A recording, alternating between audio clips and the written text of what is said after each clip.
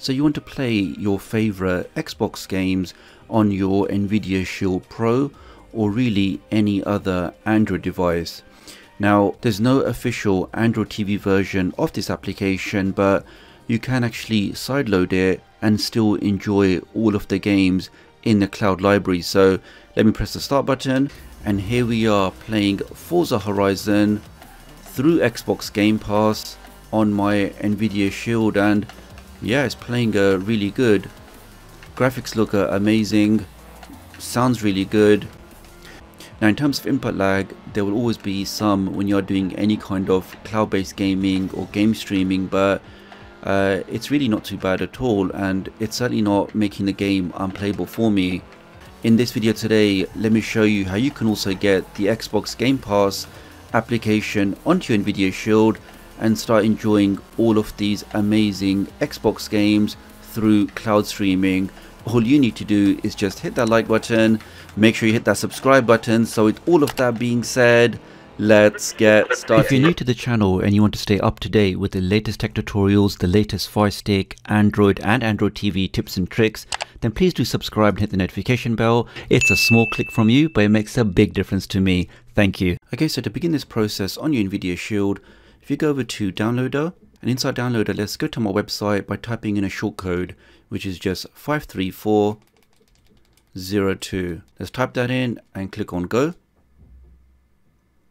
Give that a second, and that will take you directly to my website. Now when you get to my website, you want to head over to the hamburger menu, which is one of the three lines. Scroll down and click on tutorials, and the latest tutorial in the list will be how we can get the new Xbox Game Pass application working on our Android TV device. So let's open that up. Here we are. Let's scroll down.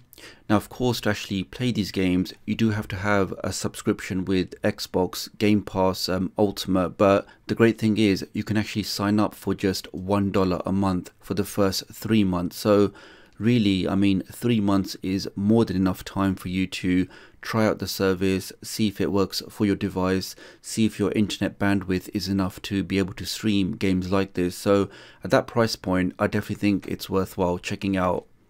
Let's scroll down, and underneath all of that, we'll have a single link for the application we need, which is the Xbox Game Pass, and this application was updated a few days ago. So let's click on that and click on the green download button, and this will then download the application directly onto your device, and we can see it's about 45 meg in size, and click on install.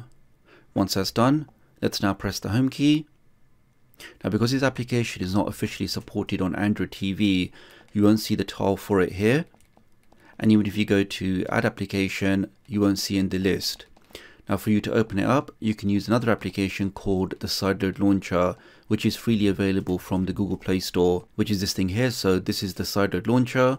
Let me now open that up, and right at the bottom we should have the new Xbox game application, which is this one here. So let's open that up. Now I've tested this application both with the standard Nvidia game controller, but also the Xbox One game controller as well, and both of them worked absolutely fine. Okay, so let me now press down on the remote a few times. Let me now sign in. Okay, that's me now signed in. Let's click on let's go, and here we are, guys. So these are now all of the cloud-based games I can enjoy from my Android device. Lots of great games in here. So racing games, FPS games, classic games. Here's the most popular games. You got Forza Horizon, you got Rainbow Siege, you got Destiny. So let's start the gaming adventure with some Halo. That music just brings back so many memories from the classic Xbox days. And here we are playing some classic Halo on my Nvidia Shield. Looks amazing. Let's see if we can find some bad guys to shoot. But graphically it looks really nice, really smooth. Not really noticing any jittering or compression. Certainly not in this game anyway. Alright, here we go, some bad guys. But that's working really good, guys. Really enjoyable, playing really smoothly. Let's say I want to play something else. How do I now get out of this and play something else? Well, I can just press the back button on the remote, click on Quick Game, click on Back again, and I'm back to the Xbox game cloud library, where I can now choose something else to play. Okay, let's try some Forza Horizon again. This game is actually really enjoyable, looks really good. It's very easy to pick up and play, and it has really good game progression as well. Again, we can see performance wise it's performing fine. Occasionally you will see some dips in the graphics, but again, nothing too bad, and certainly nothing to actually stop you enjoying the game. Let's see if I can do some drifting. Let's try drifting here, so a bit of a break and straight into the wall. Alright, so look at that, took over some guys. Actually, I think this is my favorite view.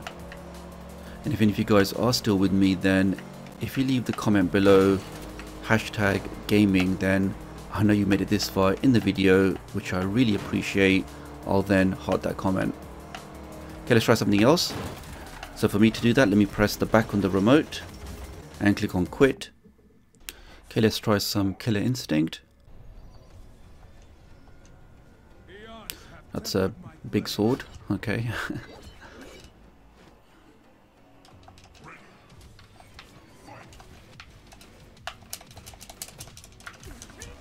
Ooh, nice super move there.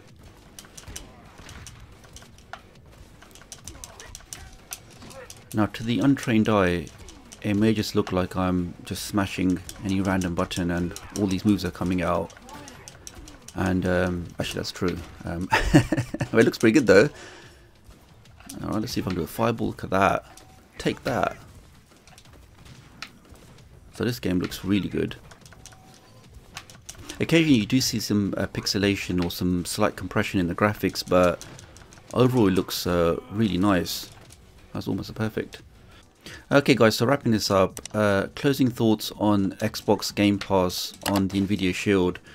Well, firstly, in terms of pricing, you can actually sign up to Xbox Ultimate for £1 a month or $1 a month for the first 3 months. So I think that's a great price just to evaluate this and see, do you like it? Does it work properly on your system?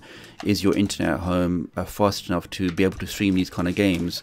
And I personally do think that game streaming is the future.